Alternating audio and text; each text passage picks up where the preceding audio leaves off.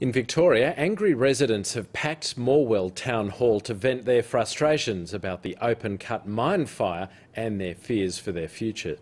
It's been 3 weeks since the blaze broke out and residents say they're struggling more than ever from the ongoing exposure to smoke. Much of their anger was directed at the mine's owners and Victorian health authorities. They came in their hundreds, from the very young to the very old, wearing the masks that have become part of life in Morwell. Help us now! Help us now! The mine fire started 3 weeks ago today, but residents are still searching for answers. I think they could have done a lot more earlier, because having lived here all your life, well, you know how things are. The truth's not being told to everybody. Yep.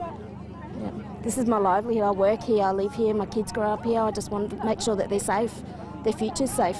And they packed the town's hall to let their frustration out. They're too expensive. These people, they are criminals.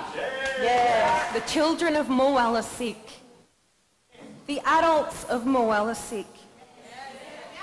It has now become normal in Morwell to be suffering from smoke inhalation.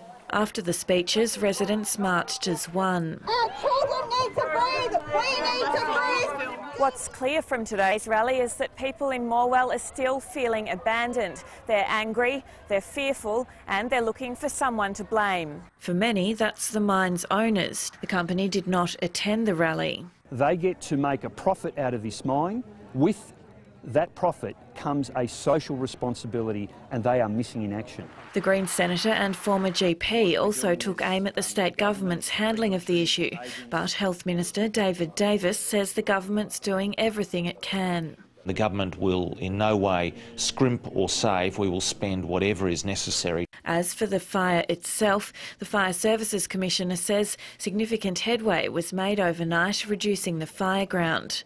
But we've just got to make sure we hold it if the weather conditions aren't as good on Tuesday in particular. As the firefight continues, the community backlash may just be beginning. Peter Carlyon, ABC News, Morwell.